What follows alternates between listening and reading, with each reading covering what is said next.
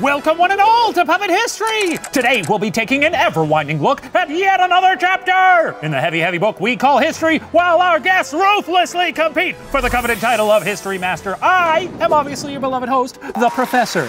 Thank you. Ryan Bergara, are you ready? Jesus, a little more sauce than usual in that intro. Almost blew my eardrum out. Deal with it, it's getting saucy. Okay. Special returning guest and champion Garrick Bernard, are you ready? Yeah, I'm ready. Let's do it. All right, let's crack in. Well, look, let's address this right out the gate. Garrick, you're looking a little less fuzzy than the last time we saw you.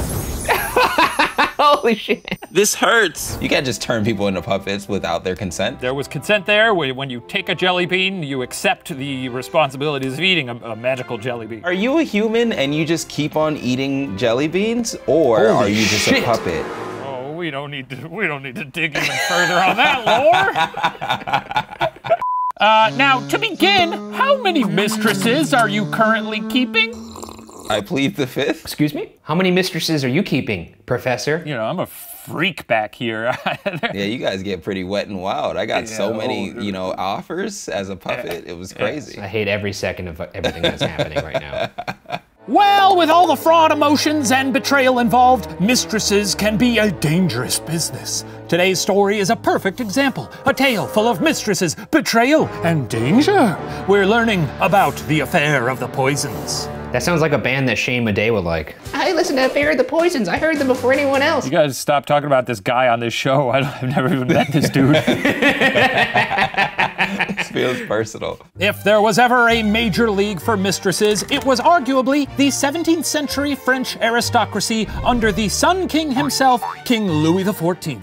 By the late 1670s, France under Louis was really hitting its stride. The army was powerful, the aristocracy was rich, the arts were bumping, and science was, well, it was coming along. And while being rich and powerful is usually a pretty sweet deal, being a part of Louis XIV's aristocracy was even sweeter. And one Marie-Madeleine Marguerite d'Aubray wanted in. Now, d'Aubray was the eldest daughter of a highly respected magistrate, but highly respected did not equal royal.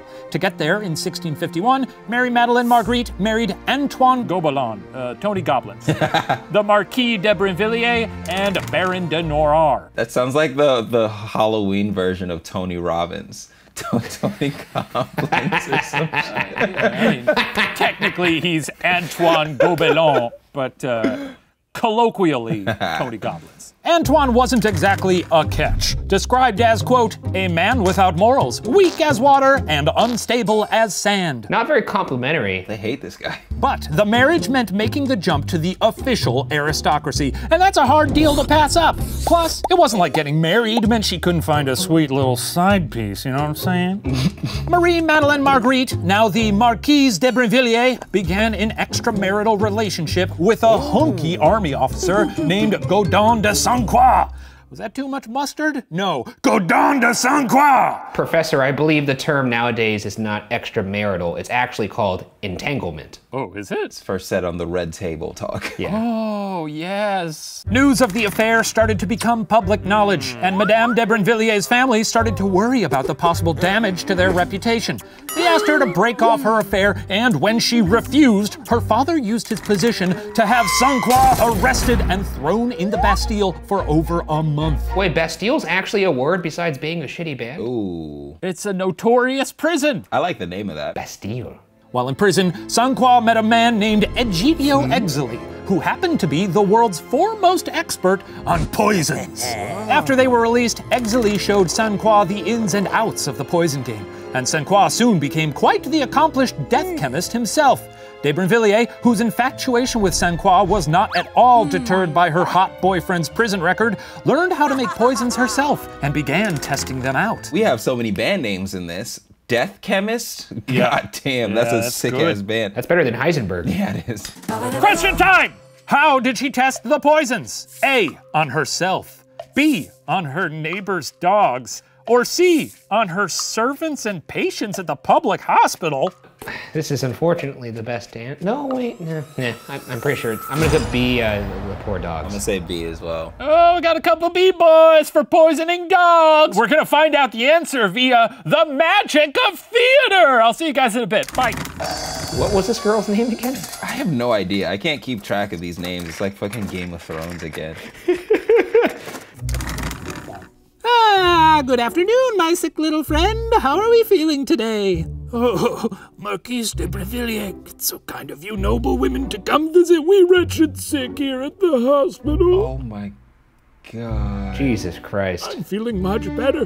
The doctors here surely must be miracle workers. Well, I've no doubt they are.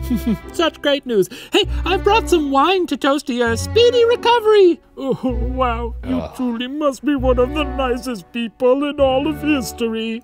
Yes, drink up. Aren't you going to have any? No, I would, but, I drove here. You did what? Just shut up and drink, you sick silly belly. Now I'm dead. Oh, wow, okay, that's a good one. Okay, next room. Jesus Christ, man. That's fucked damn. up. That took a hard left. Oh. What in the hell? Everything's fine. Points to neither of you. What a quirky lady, huh? Yeah, quirky. Yeah, that's one way of putting it. As if being sick in the hospital wasn't bad enough, in Paris, you had the risk of being murdered by the rich ladies doing quote-unquote charity work. Once she had made some effective slaughter water, de Brinvilliers began putting it to use. Slaughter water. Another band name. Or like a good energy drink / malt liquor. Can you pick me up a pack of slaughter waters? I'm trying to get fucked up. Oh, another one. Hey, who did de Brinvilliers kill with poison? A, her deadbeat husband. B, her dad and brothers. What? Or C, the king's mistress. What the fuck? Yeah, she's getting the work. B, family. Family's dead. She killed their family. I love the enthusiasm. Thanks, man. Hey, she killed her deadbeat husband because that's a thing in France. A point to Ryan. Yeah. Damn. She's a cartoon villain at this point.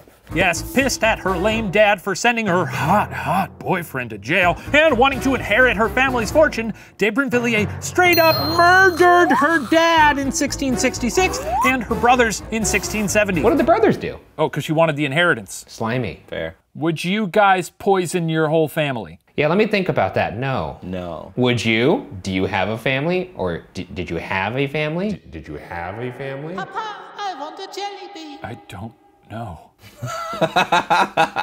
Repressed memory. Oh, God. That's even worse than I thought. Now you may be wondering, while carrying on this affair, why didn't she ever poison her husband? Well, she did, frequently.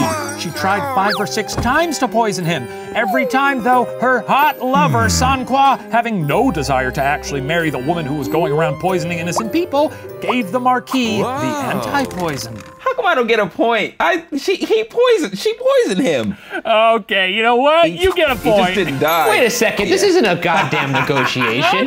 No, but he asked very nicely, and he's not wearing a stupid orange hat, so I'm giving him a point. Can I have a point? No. Unshockingly, Sanqua himself mysteriously died in 1672, likely while hunkily experimenting with his poisons. Upon investigating his death, police came across a trove of letters and other evidence showcasing de Brinvilliers' crimes. De Brinvilliers fled, but in 1675, she was discovered in a convent and brought back to France to stand trial. After a 2.5-month-long trial, during which she was not allowed an attorney, she was convicted and sentenced to death by beheading. That's hilarious, because at the end of the day, you need the receipts. You need screenshots just in case you go down too. I'd have detailed files and multiple copies. It's estimated 100,000 people showed up to watch her execution at 7 p.m. on July 17th, 1676. After all, this wasn't just some random scoundrel being put to death. This was a member of the nobility. Did you have to pay like extra to get in like the splash zone or something? Yeah, the splash. People up top in the nosebleeds with binocs looking at that. They march her out and you just hear a very reverby 7 Nation Army playing. Yeah, or Slaughter Water. That's the band at the time. Fucking Slaughter Water, dude. Right before the axe fell, de Brinvilliers told the thronging crowd, "What? A, that she wasn't de Brinvilliers at all, but instead a genie. A puppet had apparently glued a wig to his head in the hopes of having the people of France put a stop to his chasing the puppet through time, but it doesn't work like that since the genie would just disappear at the moment of execution anyway. B, that this was really unfair since, like, everyone in Paris was poisoning people too. Why should she be the only one to die? Or C, she was carrying King Louis XIV's child. I'm gonna go with C, baby entrapment. That seems like the most. I'm gonna go also with C. Whoa! Looks like we got some sea dogs out there. I got a couple of sea dogs. It's one of our best bits on this show. It hasn't worked since the first time you said it. Points to neither of you! The answer was actually B. De Brinvilliers said that half the town was guilty of the same crime, and if she named names, oh, they'd be in serious trouble. With that, her head was lopped off and her body was burned. As the throngs shuffled off to enjoy their Friday evening, one thing must have stuck in their mind. She wasn't serious about that half the town business, right?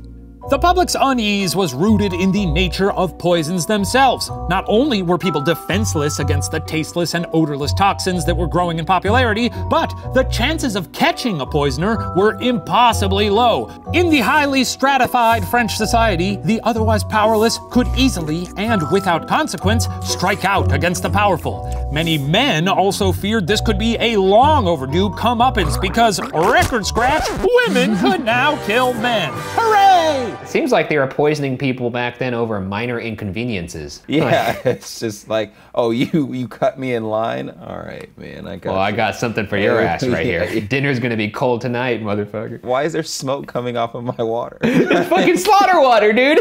With Paris abuzz about poisonings and a member of his aristocracy now reduced to ashes for murdering her family, King Louis put his chief of police, Nicolas Gabriel de la Reynie, in charge of sussing out rumors of more poisoners amongst the nobility. La Reynie's first big break came in December of 1678, when a lawyer named Maître Perron attended a dinner hosted by Marie Vigoureux, a former wet nurse for the aristocracy turned fortune teller. Cool. Also in attendance was one Marie Buss. After the dinner, Perron notified the police that he suspected the women to be involved in poisoning. Oh, what made Perron think so? A, his food had a sharp metallic taste while the women's food did not. B, while in the bathroom, he found a secret compartment full of suspicious vials. Or C, Buss told him she poisoned people for a living.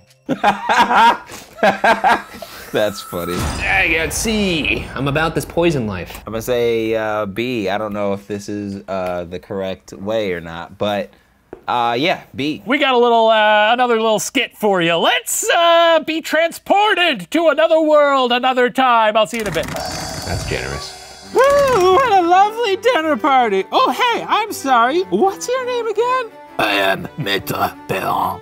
Wow, cool. What line of work are you in? I am an attorney. And you? Well, I used to be married to a horse dealer, but he's dead, and then I was in jail for counterfeiting for a spell. But now I'm in a different business. I'm selling inheritance powders, if you know what I mean. Inheritance powders. Yeah, poisons, and cousin, business is a booming. I'm thinking all I gotta do is poison 3 more people and I can retire. You heard me when I said I am a lawyer, right? Damn, this wine is delicious. Holy shit, this party rules. So she just told him? Could you imagine just casually being like, oh yeah, I murder people every now and then, not all the time, but. I'm sorry that I'm thinking more highly of the people in the 1600s.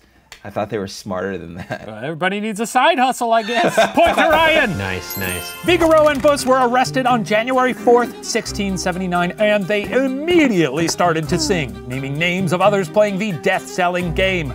To get a sense of how big the underground poison economy had gotten, Vigoureux claimed to know of at least 400 people peddling poisons and potions to the Parisian public.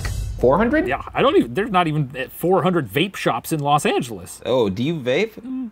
I put up some clouds. Put up some clouds? I bet you got a little vape pen in that stupid satchel of yours right now. Hang on, real quick. I gotta juice up real quick.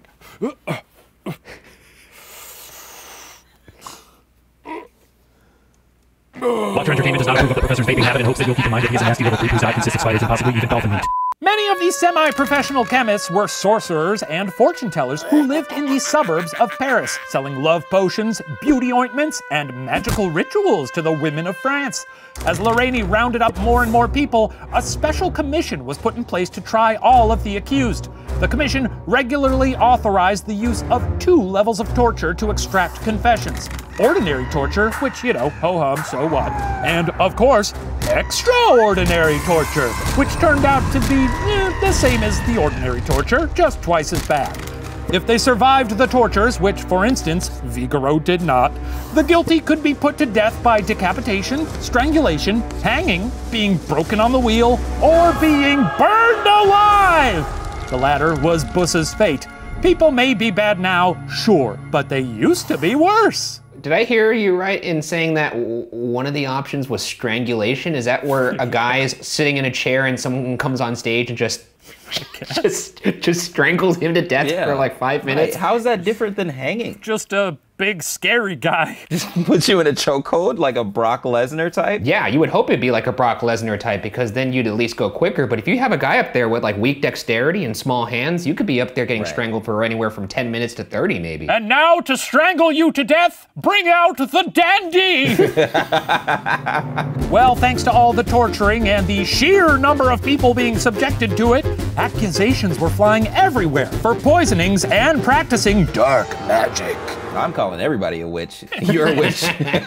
You're a fucking witch. I swear to God, you're a witch. Thanks to Buzz's squealing, on March 12th, Lorraine arrested potion maker Catherine Montvoisin, also known as La Voisin. While Lorraine was by now shocked at the sheer number of people getting swooped up into his investigation, it was La Voisin's client list that showed him just how high up the scandal went. One name in particular stood out, the Marquise de Montespan. Who was the Marquise de Montespan? A, the king's mistress. B, the king's sister. Or C, the king's poison taster. I'm gonna put A, mistress. I don't know. Okay. I'm also gonna put A. This is a story about mistresses, right? All right. So. Points to both of you. Hooray. Well, not only was the Marquise de Montespan the king's mistress, she was also the mother of 7 of his legally legitimized children. She was a big deal who spent a lot of one-on-one time with Louis XIV. So, what was she doing patronizing a shady poison vendor? Isn't the kind of the definition of a mistress is that they're kind of a secret? Right. There's 7 kids running around. Not much of a secret to be had there. Mistresses back then obviously were sort of an accepted reality. It was like, well, that's the way men are. Nasty men. Nasty! Well, actually, in all of France, there was probably no position more sought after than king's mistress. Showered with riches and privileges and without the burdens of queenly obligations. It's good work if you can get it. And lots of women wanted to get it. Probably combing through a lot of resumes. It sounds like a sweet gig to me. I would do it. It does sound like a cool gig. Occasionally, you gotta smooch an inbred ghoul. So what? Yeah. If you thought of it just as like a magical staff that you have to rub every now and then and you get rich, it actually changes like the whole kind of like dynamic of it. When Madame de Montespan arrived at Louis XIV's court in 1665 as a lady-in-waiting, the king's mistress was Louise de la Vallière.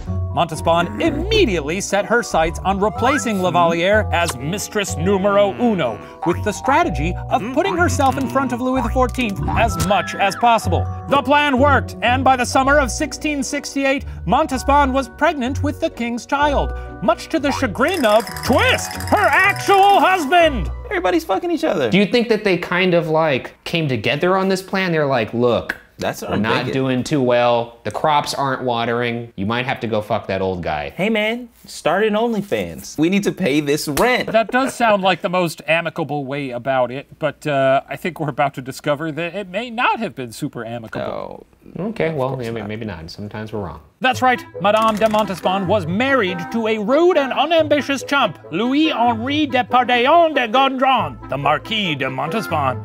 Upon hearing his wife had left him for the most powerful man on the planet, he tried unsuccessfully to get some sort of financial benefit from the situation. When that didn't work, in September of 1668, the Marquis had the stones to go to the freaking Sun King and demand his wife back.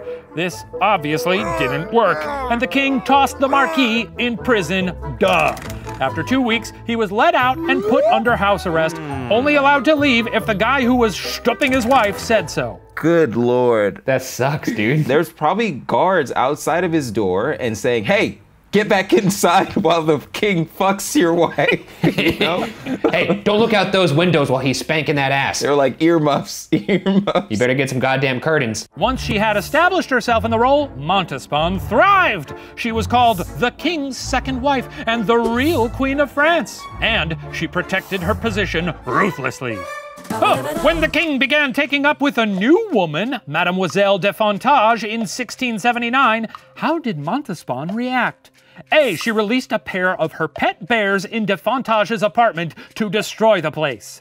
B, she had de Fontage's father sentenced to toil 20 years in a ship's galley. Or C, she had a servant shave de Fontage's head while she slept. Any one of these answers is straight up freaky. C is the funniest answer, but I do think it's B, strap that girl's daddy to a boat. And Garrick? I'm gonna go with C because she's evil and she's trying to take away her looks. What would you say if I said points to neither of you? What? Bears? He is not just one pet bear, but two? They're dumb. Everybody doing this is stupid. They're openly talking about how they poison people.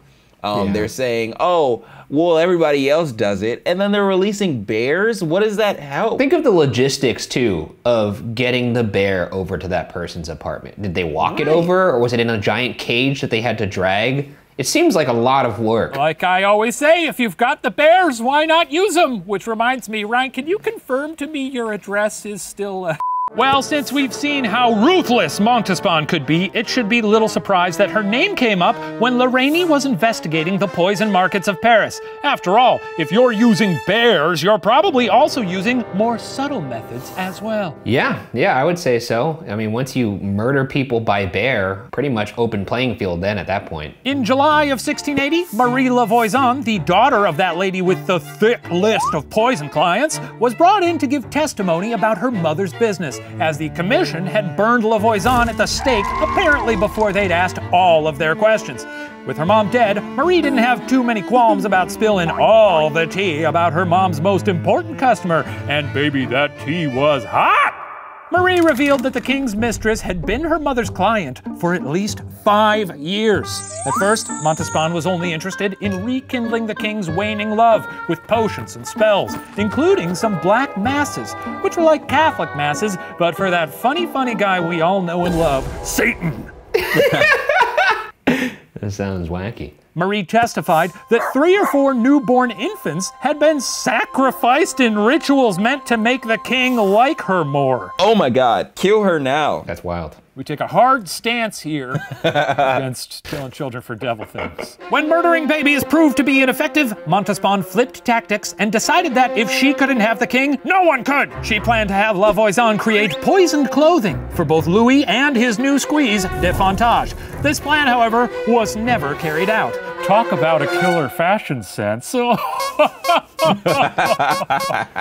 it sure seems like everyone's come down with a case of poison fever. Yeah, people get into fads, like Tiger King and stuff like that, so it makes sense. He also tried to kill someone, so I mean, I guess it's the same vibe. If we didn't have streaming services and things to distract ourselves, we would probably just all kill each other, because that's what humans do. Yeah.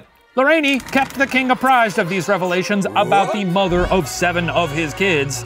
Upon learning of his mistress's alleged shenanigans, how did King Louis react?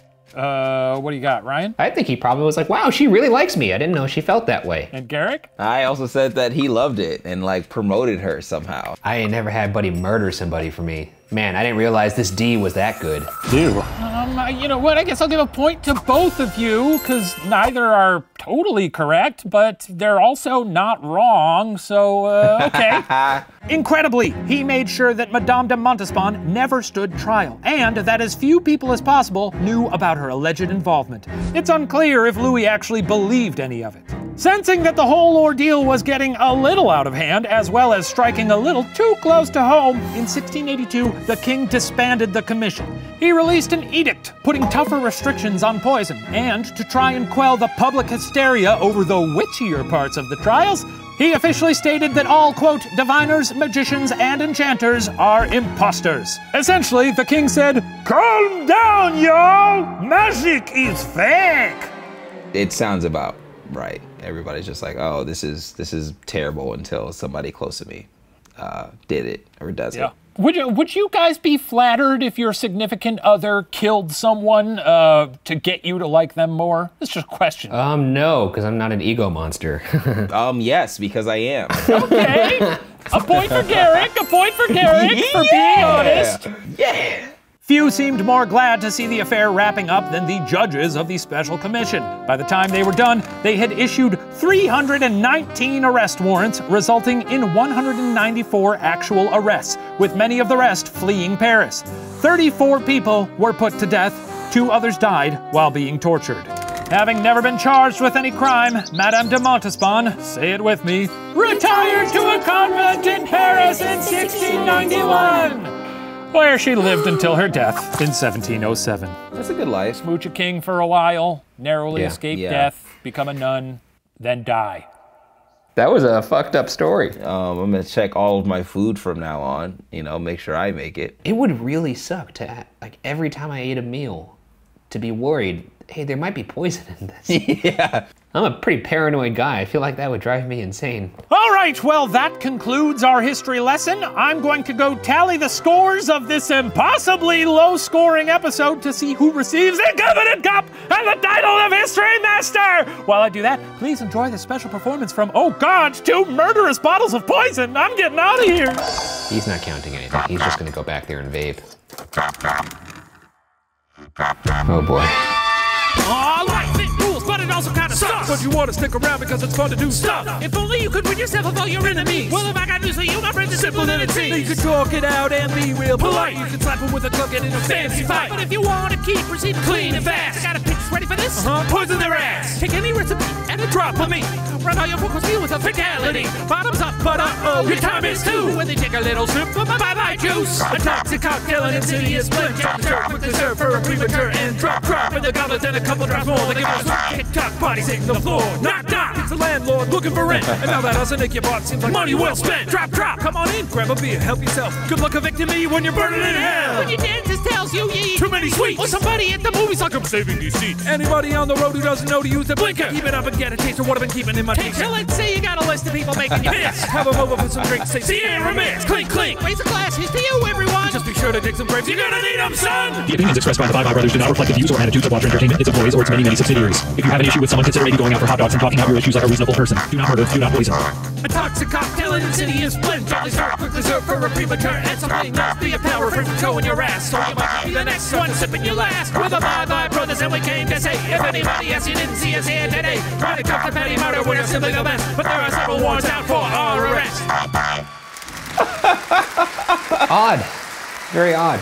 I'm sorry, did he say if you didn't use your blinker, he would kill you? I don't mind that. That is my number. Is one of my bigger pet peeves. It's the most minimal of movements. You're just moving your finger and you're letting me know what you're gonna do. I don't know. If you can't do that, then you should die probably. Oof. Yeah. Tough take. Wow, what a lovely performance from the Bye Bye Brothers. If you ever cross paths with them, please contact the local authorities. Anyway, according to our complex victory algorithm, this week's History Master is Garrick! Oh, Garrick, go and fetch the coveted cup which you have so rightly earned. It's up there. Classic. Another heist pulled off for you. Yeah. Another heist, right? Well, another little victory for you. Maybe have some respect, yeah. Little blue bitch. Oh, yeah. Wow, Garrick! Whoa! That's so exciting. Fresh batch of jelly beans for you there. I know you love them. Thanks, man. I love them so much. I'm gonna just... Well, just a reminder. No, wait, just a reminder. No! No. Oh, Jesus Christ. no, God damn it, not again. You fucking monster, you did it again. Can you please? Now this time it's on you. Garrick, I apologize, but thanks again for coming. Ryan, thanks for trying. And to the rest of you, thank you for watching Puppet History, where the details are always a little fuzzy. We'll see you next time, folks. Woo!